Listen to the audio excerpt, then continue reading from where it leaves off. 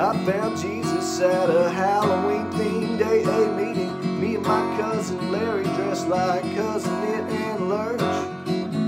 He was handing out paper cups of coffee and leaflets down at the strip mall at the mini mega church. And the message he conveyed, well, it blew me away like a leaflet in the wind, spreading news of Judgment Day.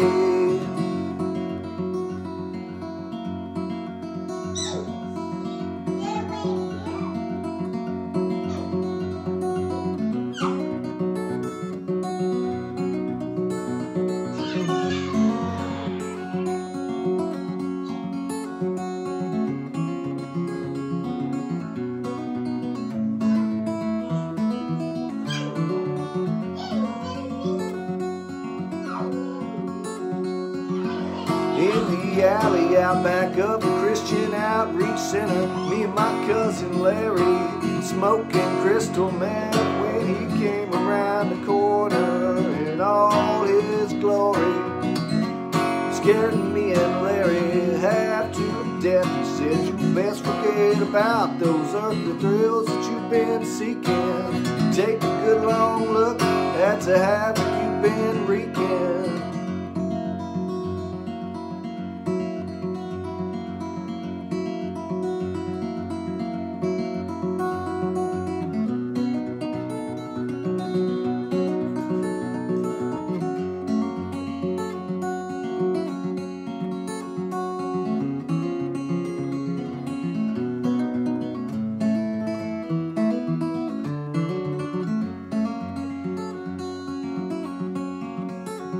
In county jail that evening, it occurred to Larry and me that he wasn't so forgiving as they might have you believe. But when he came to visit and I asked why he put us in jail, he said, boys, I'm trying to save you from the pits of hell. And I'm talking to the folks here, and they have agreed to let you paint the outreach center on a work release.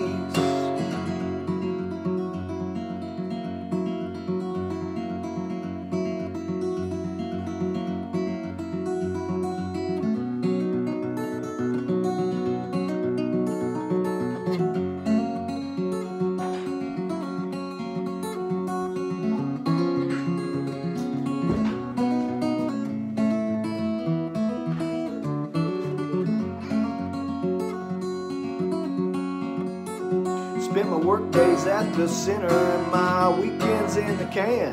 I came out 6 months later with a brand new plan, and now I'm living at the center, doing odd jobs for the Lord in exchange for cigarettes and room and board. Last I heard from Larry, well, they sent him to the pen. You know, some folks, they just can't let go of that life of sin.